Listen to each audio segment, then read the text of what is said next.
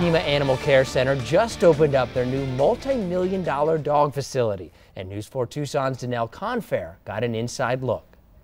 It's moving day here, and over 100 dogs are getting a new home. We're so proud to be moving into the phase 2 of the new facility, but there are many people in this community who will miss the giant circus tent that you saw when you drove down Silver Bell Road. On Saturday, volunteers helped move the dogs into their new homes. This whole project is funded by a bond initiative which passed in 2014, which has allowed us to build an entirely new state-of-the-art facility for our animals. Their old home, this large tent that helped to fill their overgrowing dog population. The tent was erected about 4.5 years ago, back when the shelter was forced to euthanize for space, and more than 10,000 animals were dying every year at that time. She says since that tent was put up, they have been able to end the practice of euthanizing for space and have saved an estimated 20,000 dogs. One of the exciting things is that today, for the first time in a very long time, we will have empty kennels. The new bigger facility will also help with disease control.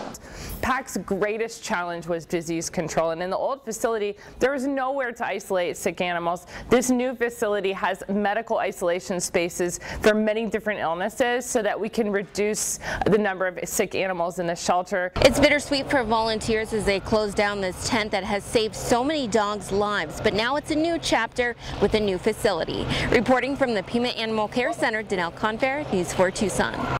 Thanks, Danelle.